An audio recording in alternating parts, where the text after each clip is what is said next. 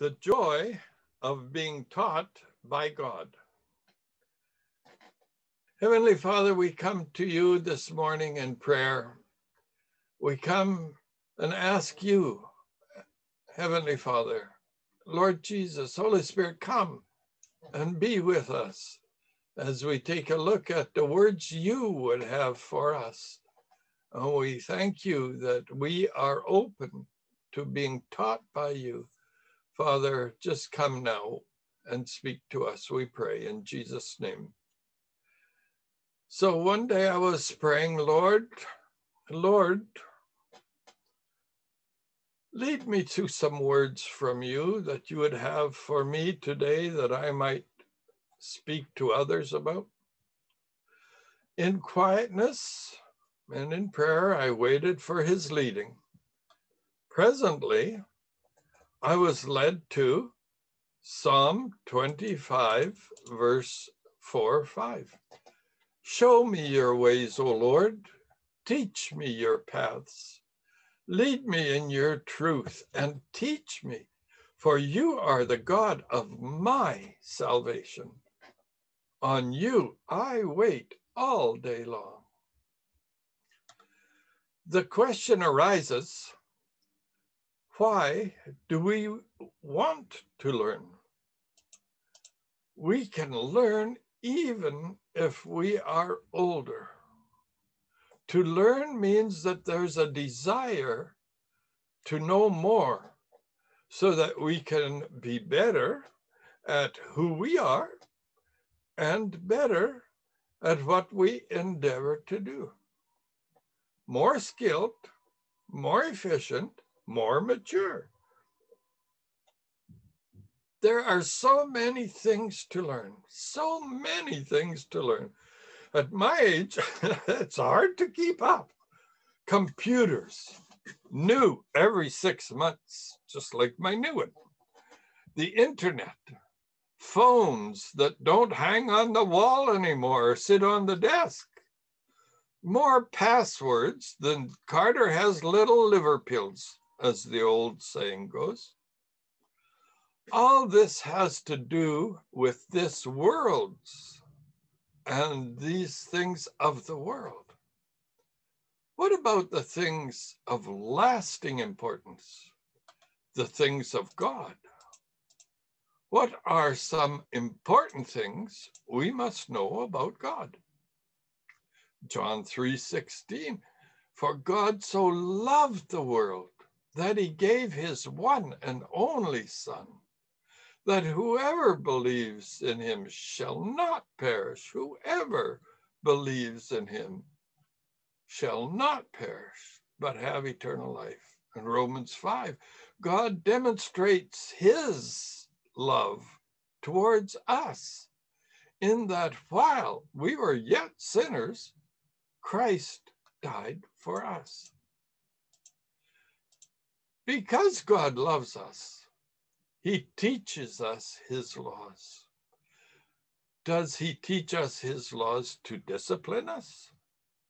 To give us rules? No. He teaches us his laws and his ways so that we can learn and be acceptable to him in his presence. He wants us to understand him better and to love him more. In Deuteronomy 5, but as for you, stand here by me, that I might speak to you all the commandments and the statutes and the judgments which you shall teach them. That was God talking to Moses. God himself tells us why he wants to teach us, even these days in 2021. Listen to what he tells us and the reward he promises us. Deuteronomy 6. Now this is the commandment, the statutes, the judgments, which the Lord your God has commanded me to teach you, that you might do them in the land where you are going to possess it, so that you and your son and your grandson might fear the Lord your God, to keep all his commandments and statutes and his commandments, which I command you all the days of your life, and that your days may be prolonged. We are destined for a new land, the promised land, and God wants us to be prepared to live in the place that he is preparing for us. We are to teach our loved ones, including our children and grandchildren, so that they will also be prepared. In addition to our loved ones, we must learn and be taught by God so that we can fulfill the great responsibility, the great commission he has given to us, to take to heart the awesome promise that he gives us in Matthew 20:28. Therefore, go and make disciples of all nations, baptizing them in the name of the Father, the Son, and the Holy Spirit, and teaching them to obey everything I have commanded you. And surely, listen, and surely I am with you always, to the very end of the age. Who of us would not like more wisdom? Who of us have not said, oh, if only I had known that, if only I had. Job 33, listen to me, keep silent, and I will teach you wisdom, says the Lord. We cry out from hearts of longing. And Job 34 it speaks for us, teach thou me what I do not see. If I have done iniquity, I will do it no more. Psalm 25, make me know thy ways, O Lord. Teach me thy paths. Lead me in thy truth and teach me. For thou art the God of my salvation. For thee I wait all day long. What are some of the ways we learn? We learn from those in authority. Take free Ephesians 4. So Christ himself gave apostles, prophets, the evangelists, the teachers, the pastors, to equip his people for works of service, so that the body of Christ may be built up. We also learn from each other. In 2 Timothy 1, do not be ashamed of the testimony of our Lord. In Revelation 1, who testifies to everything he saw, that is the word of God and the testimony of Jesus Christ. Yes, it's so important to learn from each other. We learn by the testimony of each other's lives. The Lord God teaches us through each other's lives. Romans 14, for none of us lives to ourselves alone, and none of us dies to ourselves alone. In Psalm 15, he who walks uprightly and works righteousness and speaks the truth in his heart. These are examples of lives. Psalm 84, for the Lord God is a sun and a shield. The Lord will give grace and glory. No good thing will he withhold from those who walk uprightly. It's through others' lives and their walk with the Lord that we learn of the Lord, and he teaches us. How true that is. We learn from our daily personal Bible study, meditating thereon, time in prayer, listening for what God has to say to us. Not only do we read and meditate, but we listen. Psalm 33, our soul waits for the Lord. He is our help and our shield. Psalm 37, rest in the Lord and wait patiently for him. Wonderful instructions. Luke 12, and you yourselves be like men who wait for their master. How busy we are these days. How busy. We have to wait, spend time in prayer and wait for the master to speak to us as we wait for our master. This is important. Why should we take the time and make the effort to be taught? Why? Why should we learn? What is the purpose of our learning anyway? Psalm 111, the works of the Lord are great, studied by all who have pleasure in them. Studied by all who have pleasure in them. Proverbs 15, the heart of the righteous studies how to answer, but the mouth of the wicked pours forth evil. And we do not want to pour forth evil. So we study how to answer.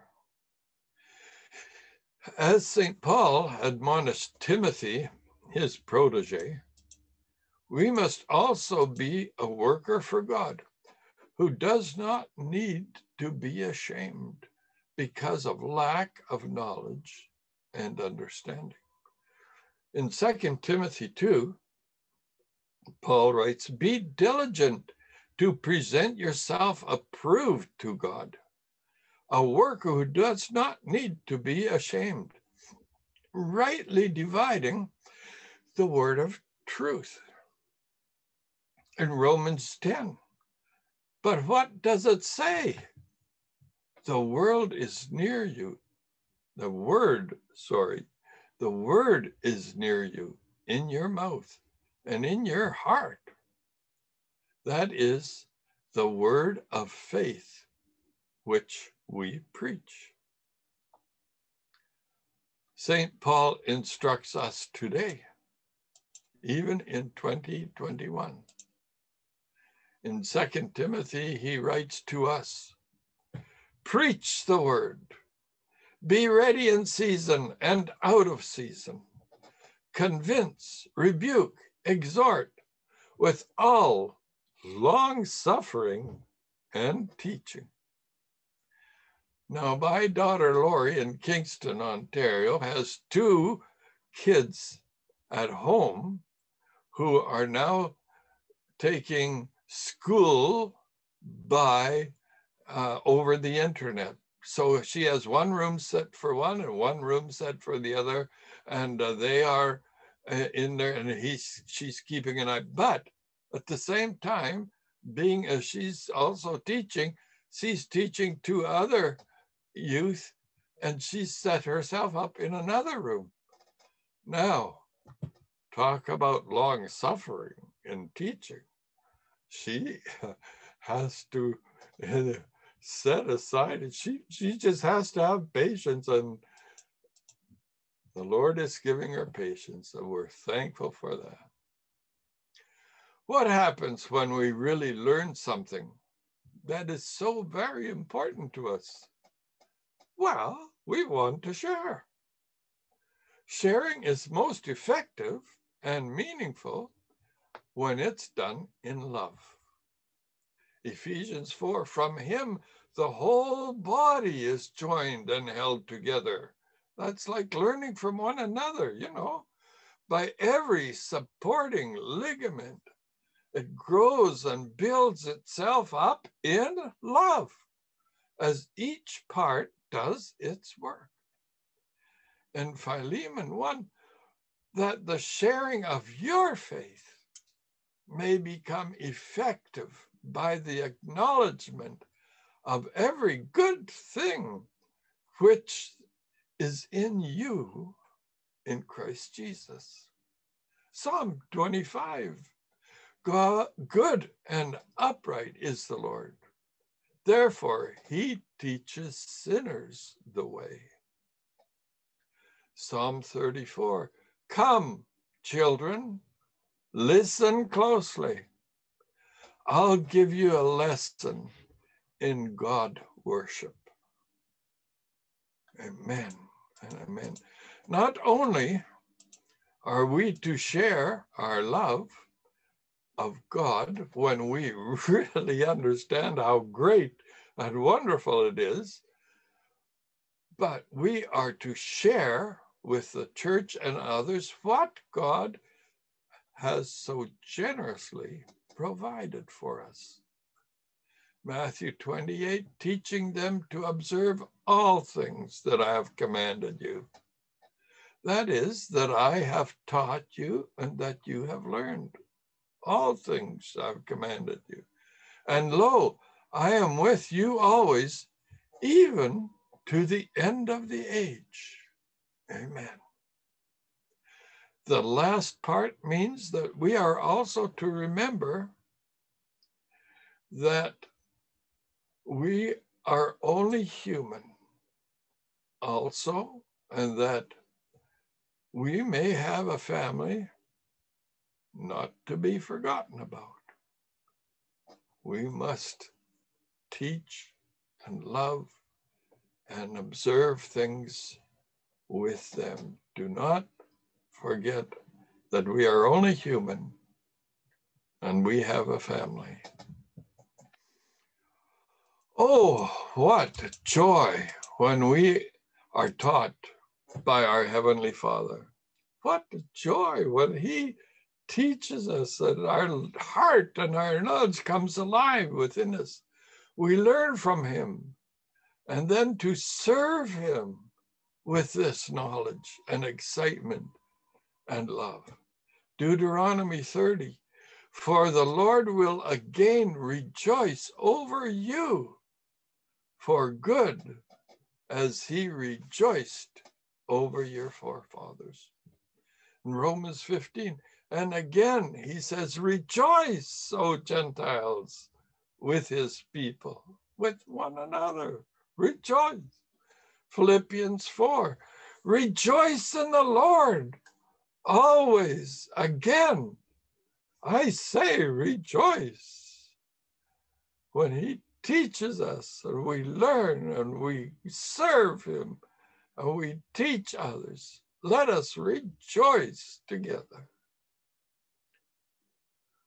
Now, to Him who is able to teach you all things, may He fill your life with great abundance and joy, and make you shine like the stars in His heavens, each of you. May His countenance shine upon you and give you His joy and peace. Amen and amen. Should you want to get in touch with me, you can through Home Church Langley on YouTube or by email at Dave-Arlene ARLENE, @telus.net. Thank you.